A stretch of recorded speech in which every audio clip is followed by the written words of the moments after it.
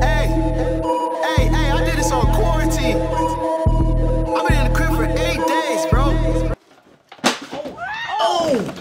Oh my God. Oh my God. Damn, baby, you know that body is a weapon. She got my number trying to kick it like tech.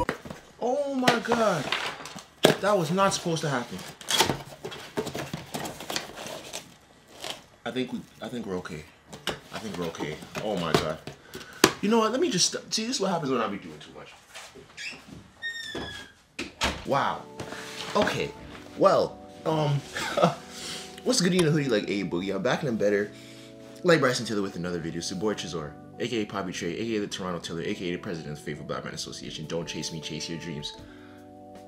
That was not supposed to happen. You may be wondering why I'm wearing these tinted shades. It's because I want to. Okay? I'm cool like that. Some of you guys can't pull it off. That's not my issue. Anyways, today I was just gonna take you guys through a little fake unboxing, because I already unboxed it, of a new camera that I got. And I dropped the lens on the ground, so I guess we're gonna see if it broke. You feel me? Okay, so the story behind this is I've been wanting another camera for music videos and a little higher quality stuff, right? So if you guys didn't know, I'm using the Canon M50 right now. This is more like a vlog-ish camera. I got the kit lens on it, but I talked to one of my friends who used to do a lot of videography stuff, and I asked him, yo, if I'm trying to really like get a next camera for music videos and other stuff like that, what should I get? And he recommended me something. But I also talked to Noah Boat. Shout out to Noah Boat from Love Live Serve, and I asked him, yo, what cameras do y'all use? And he told me, actually, let me see. Let me go back to the DM. I'm still mad I dropped that, you know. I'm pissed. Just so y'all know I'm not lying. He didn't answer me the second time, but he answered me the first time. It's okay. Shout out to Noah. He says he used a Canon 5D Mark IV for the main channel and the Sony a7S III for the vlogs. Those aren't cheap cameras. They're really not. I don't have Sony a7S III money at this current moment, so I tried to go for something else. Feel me? So I went on Facebook Marketplace. If you guys don't know what that is, it's basically just a place where people sell things. You get stuff used, secondhand, whatever. I ended up getting the Sony a6500. Not sponsored, but if you want to sponsor me, Sony, yeah, hit my messages. Yeah, let's just go through it. Let's start with the main thing, the big boy. Actually, let's just take everything out of the box first. In general, let me give you the story about with the guy that I got it from. Went on Facebook Marketplace, saw a guy selling like a bundle, and he was selling it for, I think, $1,600. Here's a tip for whenever you're bargaining on Facebook Marketplace or Kijiji or Craigslist or anything. Lie. Now, if the dude that told me this watches this somehow, I'm sorry, but this is just business. He put it for $1,600, right? What you gotta do is pick a town really far away and say, yo, I'm coming from this town and I will come right now. That's it. Speed up the urgency. I will come right now, coming from this town. Drop it like $300 or something for me. So I'm like, yo, can you do 1,300 from 16? He's like, how about we do 14, meet it in the middle? I'm like, all right, cool. But I'm not dumb. I know how up sales and up pricing, whatever it's called, is. He probably put it for 1,600 knowing someone's gonna try to bring it down. So he probably really only wanted 13 or 14, but he said 16 because he knows how people are. But anyways, you got the camera in here. You got the lens, the first lens. Got a screen protector. By the way, I paid yeah, I just said that. What am I talking about? I just said that. The rest of the stuff in here is just the manuals and stuff. But then also got another lens, little camera bag. Also in the camera bag, you got a rig, a strap, and there's another extra battery somewhere. I can't remember where I put it. So now let's open this.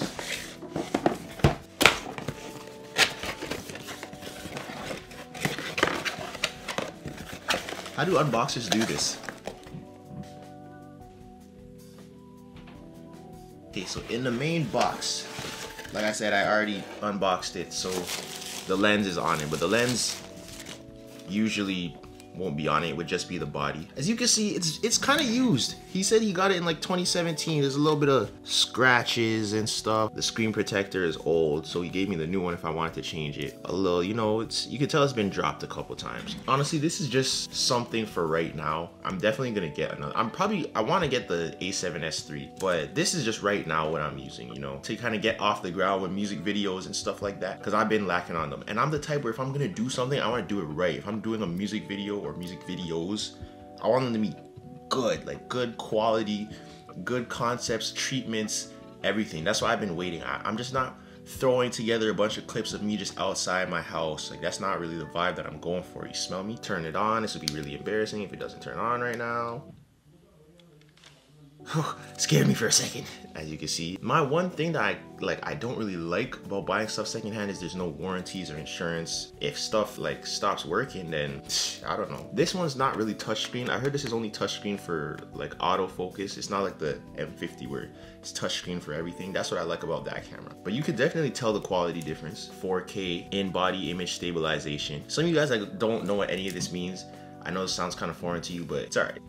The charger and a strap. I ain't talking about a 22, you feel me? Then there's this little thing. This is the thing for the viewfinder. Also, the extra battery. This is the box for the lens that's already on it, so there's obviously nothing in that. Now let's see if I broke the lens, because I did not mean to drop it. It's in bubble wrap, so it should be good. This is the lens. It's a 55 to 210 millimeter f4.5 to 6.3. Now, I'm not a camera super specialist, so I don't know exactly what all that means, but I kind of have an idea. You know, it's a zoom lens, so you see, there you go. See how that bad boy zoom out and zoom in like that? It's gonna give me some good shots, you heard? This is what it looks like on the camera. Sorry, I was getting too carried away just looking at it, because I haven't really even opened these a lot. So yeah, so then the rig goes over it. I'd have to like put this in here and do a bunch of stuff. Honestly, I don't know how. I would have to look it up how to really like put this on properly, or do you just hold it in here? I don't know. I've never used a rig before. Do you just hold it, or is it supposed to like snap into place or something? Or do I just hold it together? I think I might just have to hold it. Or this, no, I think this bottom thing goes into it and like screws in or something like that. But you could put like a light, a monitor, whatever type of stuff on top of it so you can use it to do whatever you're doing. So like I said, I got this camera because it's a point in time where, you know, you gotta step up the production quality, but also you don't need any of this. If you can't afford new flashy cameras, work with what you have, bro. I know too many people are like, I want to start a YouTube channel, but I don't have a good camera and I don't have lights and I don't have this and that. Bro, you can use your phone. Everyone has a smartphone. Everyone probably has an iPhone. You got an Android, I don't know what you're doing, but everyone has a smartphone. You can literally make YouTube videos on your phone and get hundreds of thousands and millions of views, bro. It happens every day. It happens all the time. So there's really no excuses. When people tell me all that, I'm just like, yo, you're not serious then. Or it's like, oh, I want to start my YouTube, but I don't want to edit. Okay, so then you don't want money. You're not serious. That's all. If you're not serious, just say that. You feel me? What are you talking about?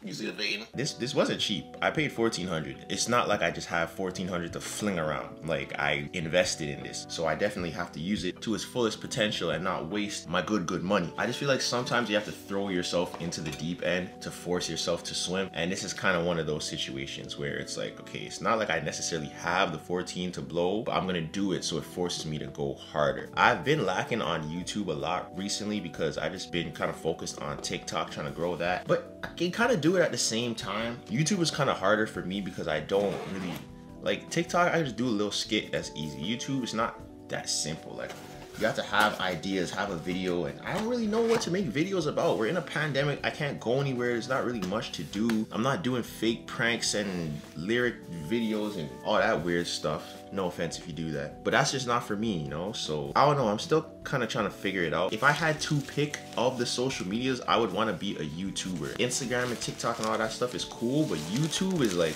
bro, YouTube is YouTube, you know? So I'm gonna try to figure it out. I'm gonna try to get more consistent. I don't know, do you guys care? Like, when I drop those vlogs and stuff, do you guys like the vlogs? Do you guys watch them in general? Because I just be recording stuff and just throwing them out, and whatever works, and whatever doesn't work. You guys let me know if there's anything that you want to see me do, or anything that I used to do that you guys miss seeing me do, because YouTube changes over the years, you know? Content changes. You can't really, like, now if you try to film a skit on YouTube, that's not gonna work, bro. You're not getting no views because no one watches that anymore. So I don't know, I'm just trying to really find my place in the YouTube landscape, because I don't really know yet where I fit, right? Because it's not like, I'm not a gamer. I wouldn't even necessarily call myself a vlogger either. But I'm not a full-time musician, but I'm not like a fitness person. I'm not a prank person. I do a little bit of everything. So I'm kind of trying to focus in a little bit more and figure out what I should do. You guys let me know. I know some of y'all liked the reactions. I don't know if you watched my last vlog where it's like I'm pretty much mostly done reactions because it just doesn't work. Every time I'll do a reaction video, it'll get copyrighted or flagged. So it's like, why am I putting in all this time and effort for these videos and YouTube's just gonna take it down, just gonna copyright it right away, fam. Like, not even letting it breathe for a little bit, right away, copyright. So it's like, yo, what am I doing? That's it. I just wanted to show y'all this. If I had a choice, I would definitely just be a vlogger, because then you could just talk about your life, you know, on like a DDG type of thing where you could literally just make a video about anything, and because people mess with you, they'll watch it and stuff. I like that. And you have kind of like a family, you know, your audience is like your family. Like I said, we're in a pandemic, everything has changed. This is not how things normally go. We're gonna figure it out, I'm gonna tell you that. But that's it for me. I'm gonna see y'all real soon. Y'all stay safe, stay faithful. I'm out.